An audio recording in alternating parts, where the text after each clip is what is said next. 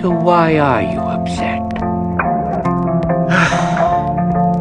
I probably sucked more today than anyone in the history of Kung Fu, in the history of China, in the history of sucking. And the 5, man, you should have seen them. They totally hate me. How's Shifu ever gonna turn me into the Dragon Warrior?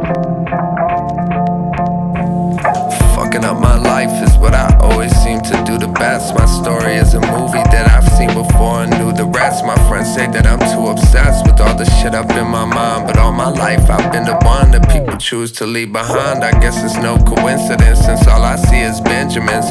People that I've loved with all my heart ignore my messages. Pick my head up, brush it off, and probably never mention it, but deep down in my soul just know a hole is what you left me with. I mean, I'm not like the 5. I've got no claws, no wings, no venom. Maybe I should just quit and go back to making noodles. Fitting in was something I was never meant to do, and if I don't love who I am, how can I say I'm meant for you? And I've been through relationships where I feel like you saving shit or holding back and faking it for someone else's sake at risk. I always sacrifice my mental health to try to feel the love, or think that I can deal with pain and make it heal with drugs. But when I sleep and see you in my dreams, it's never real enough. Forever stuck inside this mess I made until I feel your touch. Quit, don't quit.